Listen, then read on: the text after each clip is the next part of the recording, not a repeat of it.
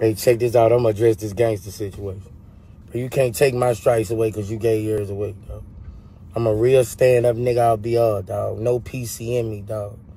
Asking a nigga from uptown out in Joseph with an end of the jails. Asking a nigga from across the canal downtown.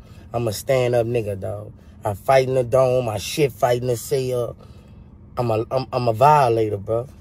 You know, ain't no PC in me. I had jaws, bro. I was like that, bro.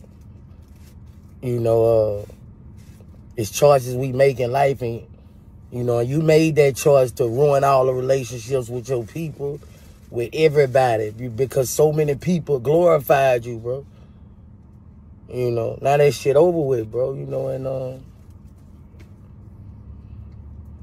all I can say is, bro, if a nigga told you that nigga lying, I'm a stand-up nigga, I'll be all, bro. And one more thing, bro.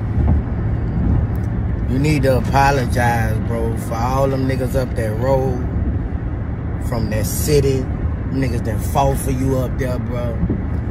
All the steppers who name affiliated with your name, you need to apologize, bro. To your people, everybody, all the niggas who put your names in all them songs, It ain't gonna take from what you did, but you need to apologize, bro. Them niggas really was out there for you, bro. And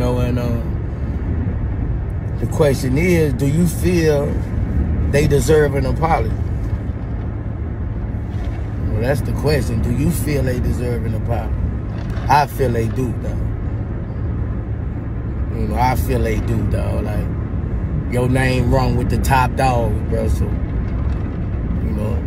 you fucked up a lot of people, dog.